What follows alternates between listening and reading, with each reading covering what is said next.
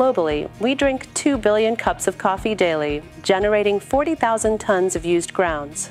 In landfills, they release methane, a greenhouse gas far worse than CO2. But what if we could give coffee waste a second life? Let's explore how it's being transformed. Inside the lab, we found everything from sleek gadgets to playful figurines, even furniture. All 3D, printed from a blend of coffee grounds and innovative materials. Coffee grounds are special. Packed with cellulose and natural oils, they're perfect for 3D printing.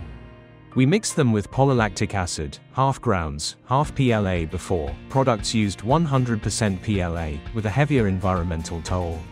Now, we cut waste at the source and slash carbon emissions by approximately 36%. It's a game changer for sustainable materials.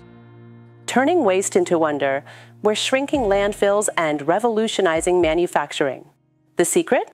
Seeing trash as treasure. With every recycled coffee ground, we're brewing a greener tomorrow.